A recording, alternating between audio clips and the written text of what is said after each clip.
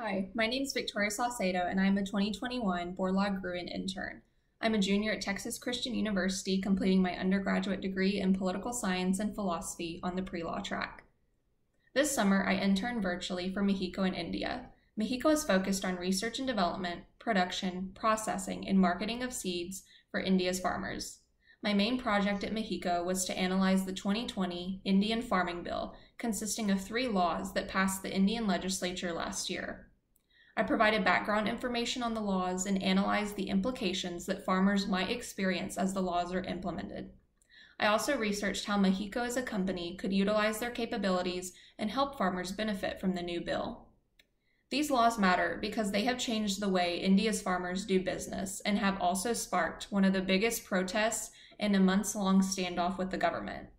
Altogether, these reforms give Indian farmers more access to the free market, which means that there are less regulations and rules surrounding buy, sell, and trade and the storage of farm produce. Each week, I was able to meet with my research mentor, Dr. Vikas Chandak, and had the pleasure of interviewing several of his colleagues regarding their perspectives on the farming laws.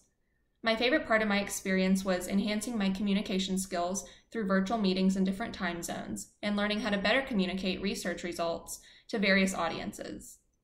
My work relates to my professional goals because I want to go to law school. After practicing law for a few years, I hope to work on legislation in the future surrounding food issues and hunger.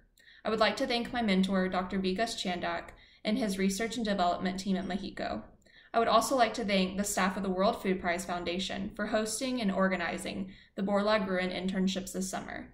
I greatly appreciate everyone's hard work that made this experience possible and memorable for me.